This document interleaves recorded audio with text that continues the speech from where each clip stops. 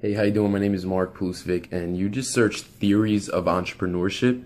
I mean, it's kind of funny. I don't really consider myself someone who seeks theories, but it's pretty cool to learn about it because how I spread my business, how I practice entrepreneurship myself is I have one of my strategies is I find keywords that people are looking for, and this term theories of entrepreneurship actually gets 1,300 searches a month.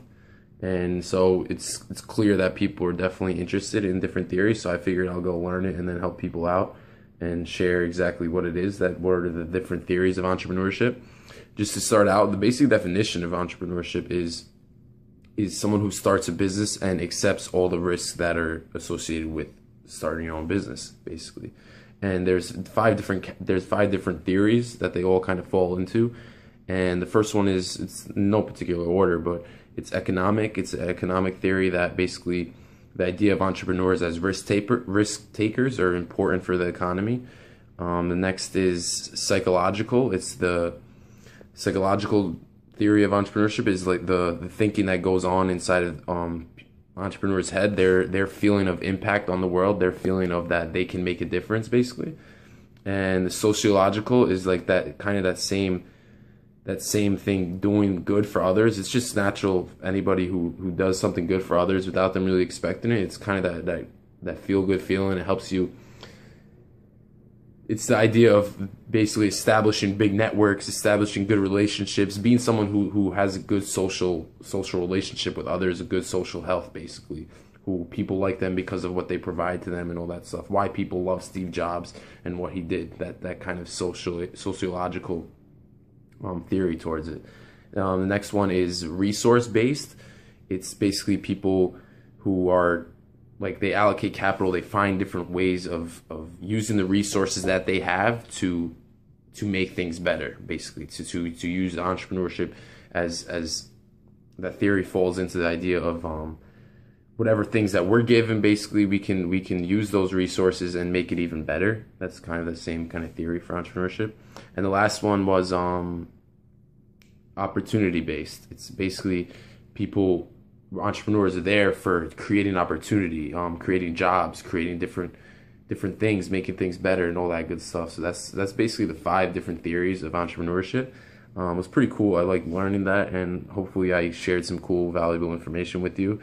If you're interested in actually starting your own business and doing some of the same things I'm doing, where I go out and I help people answer their questions and then actually point them to a business where I have my own internet business. It's pretty cool, the year that we live in today. If you can decide today that you want to start a business and open that business today and instantly be open in every country in the world and be open 24/7, 7 days a week, every day of the year, even on holidays and all that good stuff. So it's kind of funny to think about that idea because most people don't realize it because it's brand new. Business minds 50 years ago would kill for this ability to do that. So just imagine having your store open 24/7. People can come in from any country in the world, and it's always there. That's the true meaning of basically learning how to make money in your sleep. It's definitely a cool experience. So I encourage you to take a look at the information below this video. It's hbl.nxt-school.com. It's a ticket free report I created for you that shows you 7 essential ideas to building a home business anywhere in the world, as long as you have some type of internet connection. Either way, hopefully this video was valuable to you. Hopefully you like what you see on the next page. If you're interested in becoming an entrepreneur or kind of changing your way in entrepreneurship, whatever it is that you're doing, I'm not sure what it is that you're doing or where you're coming from. But either way, hopefully this was valuable to you. I thank you for taking time to watch this video, and hopefully we can talk soon. Take it easy. So this is part of my morning ritual. Usually I will wake up, this in hand, make sure I'm up to date with whatever appointments there are for the day, and then just see how many emails. So right now I've got 73 unread emails, so I'm kind of on track. So I run a business called Pigeonhole. We've been in operation for just around 5.5 years now.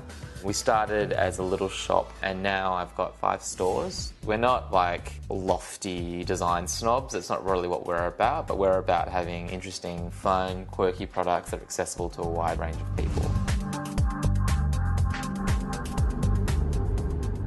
In the car with me is my lovely fashion manager, Crystal. Hey guys. We're on our way to a viewing. Basically, a viewing is when you go see a brand and they have all their clothes out on display for you to choose from.